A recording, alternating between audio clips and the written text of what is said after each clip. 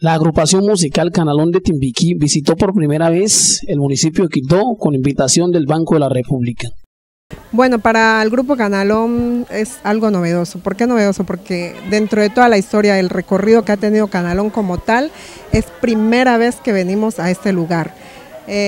Situación que ha sido de nuestro agrado porque, bueno, ya habíamos hecho mucho recorrido a nivel nacional, pero no habíamos tenido la oportunidad de llegar acá.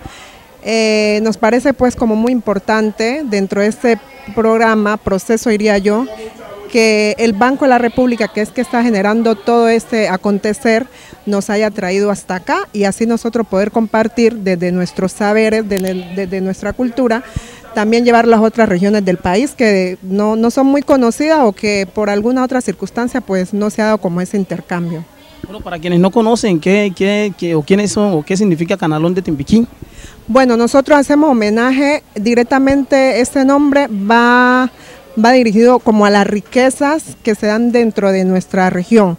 Por ejemplo, la parte artesanal, la minería, como es un proceso que se da mucho en nuestra región, entonces quisimos hacer el nombre alusivo a esas riquezas que tenemos allá. Entonces Canalón hace parte de un componente mineral y hoy por hoy pues esa es la idea de llevar ese nombre y conservarlo, como dice nuestra frase, conservar identidad, que donde quiera que estemos siempre llevamos nuestra música tal y como es, con la esencia que la vivimos y que se caracteriza en nuestra región.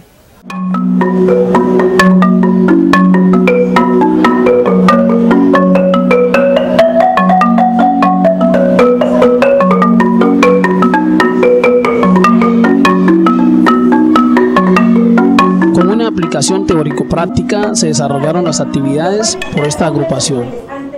Bueno, nosotros traemos un proceso directamente de las instituciones. Es un proceso que empezó con la profesora Isabel Sinisterra, más conocida como Licha, desde las aulas de clase, pero fue un proceso que empezó con nuestros padres, tíos, etcétera. Y nosotros hacemos parte, somos como los renacientes y continuamos con ese legado. Entonces, ha sido un proceso enriquecedor porque la idea es permanecer y sostener lo que de alguna manera nuestros antepasados han venido trabajando.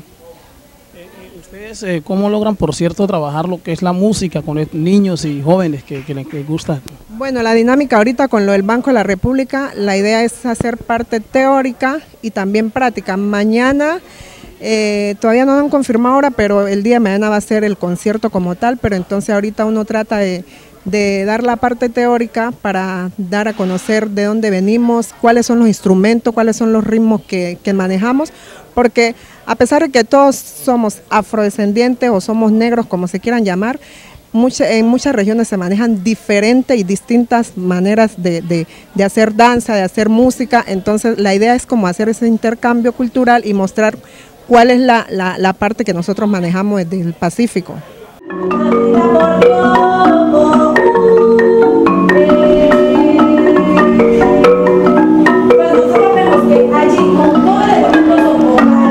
Bueno, Canalón es un grupo netamente tradicional.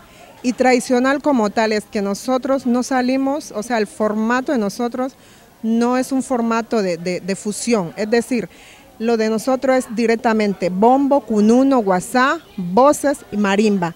En cambio, fusión entran otras clases de instrumentos, como puede ser un violín, puede ser una guitarra, puede ser un bajo, pero nosotros somos un grupo totalmente tradicional. Información con José Kleiner Palacios para CNS Noticias.